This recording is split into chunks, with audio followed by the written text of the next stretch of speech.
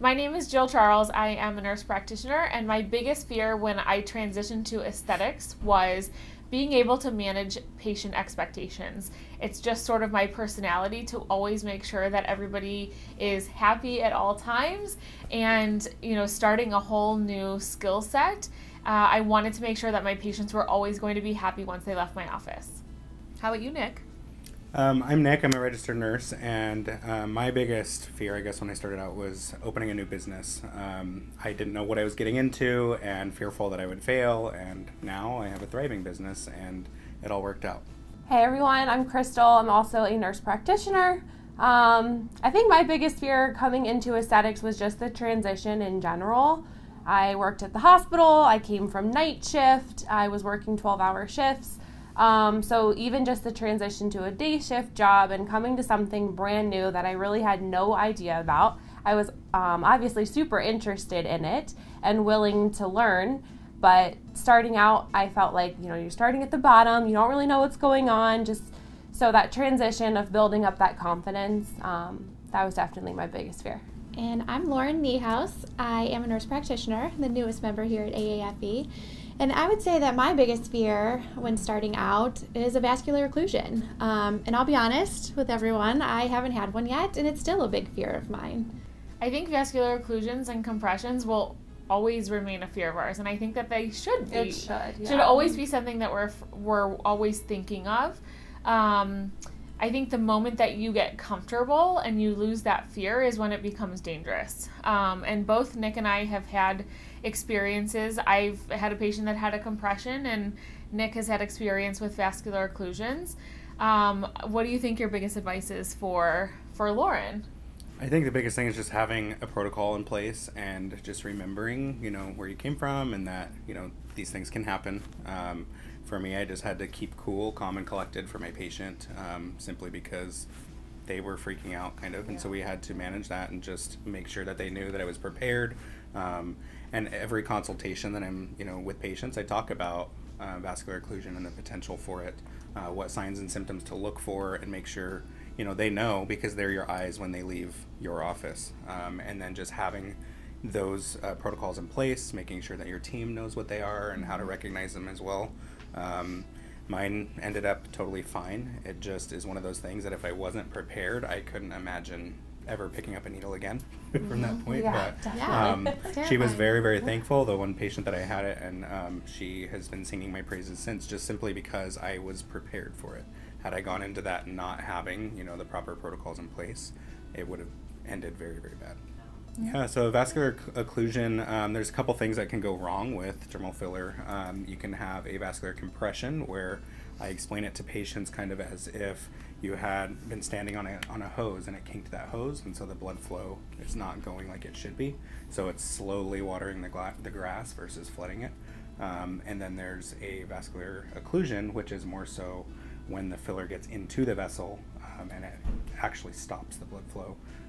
Which can be very dangerous. You can have blindness, you can have a lot of other things, tissue necrosis, all of that. So it's a very medical procedure, and I think that's the other thing too, is making sure that your patients understand just how medical it truly is versus just getting your hair done or makeup done or anything like that. Right. I think a lot of patients aren't aware of those severe potential complications, and like Nick said, they have to be informed. After all, we are getting an informed consent for a medical procedure, and so making sure that they really know what their potentials are for side effects or complications down the road, because it's really up to them once they leave our practice to let us know, like, hey, I have something abnormal that I think needs to be addressed.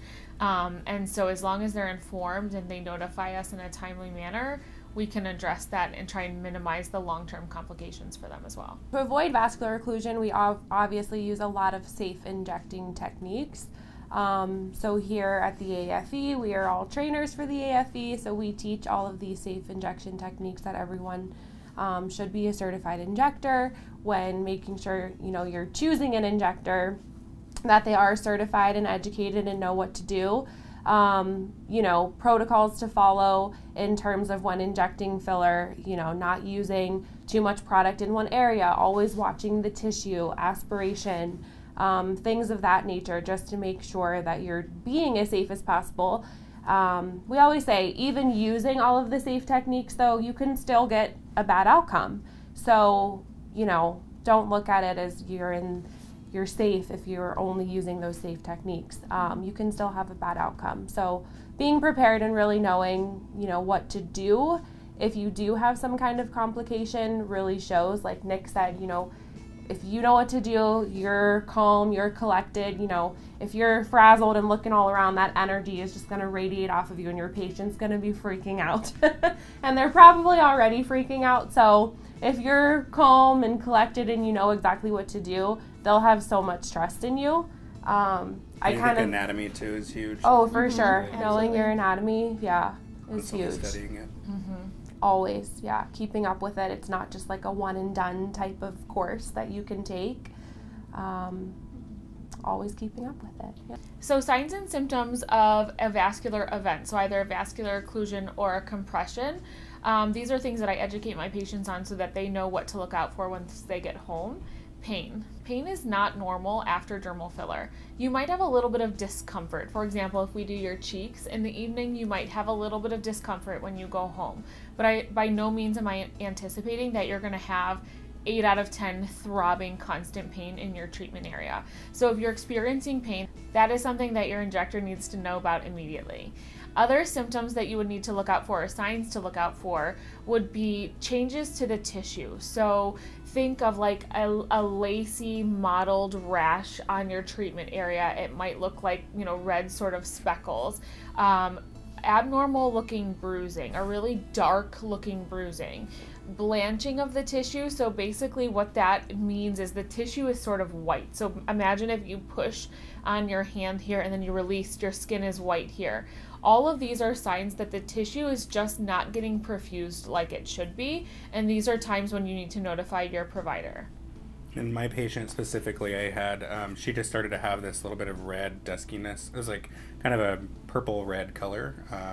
And then when I assessed her capillary refill, so just the amount of time that it takes for that blood to circulate back to the area, it was very delayed. So that was my biggest indicator, along with a little bit of pain for her. So, and the other thing, the next day after dissolving, she ended up with blistering, crusting type of lesions on her skin, which is not normal at all. So that's just a sign that necrosis was starting to happen. And for Jill's, I remember she contacted you with pain. Pain. But looking at her, you know, if you saw a photo of her, you would never say, oh, something's wrong. You know, Right. It looked fine. Right. The pain and pain was really her only primary symptom. And we had previously treated her chin and jawline before, so she knew what to look out for. She knew that previously she didn't have discomfort like that. And then if there's ever a patient I'm worried about and they're home, I will have them send me a video where they're checking capillary refill. So I literally send them a video of me checking capillary refill on my face, and then I say, this is what I need from you. So that way they know exactly what to give me back. And she did have a little bit of a delayed refill on her chin, which is where her pain was. And that was just an indication that I needed to bring her into the office at that point and dissolve just before any further compromise of blood flow occurred. About how many hours was that for your patient? The patient contacted me the following morning. So I treated her the following morning. She said, I woke up today and I have a little bit of pain and this doesn't seem normal for me. I've never had this. As we've done her chin several times before. So it was the following morning, and then as the day went on, I said, okay, we did put a large volume in there, and there were a fair amount of pokes, so why don't we just keep an eye on it for like the next couple hours? And over the next couple hours, that pain sort of continued to progress, so we brought her into the office. Mine was about 19-20 hours after injection, so it can happen fairly quickly.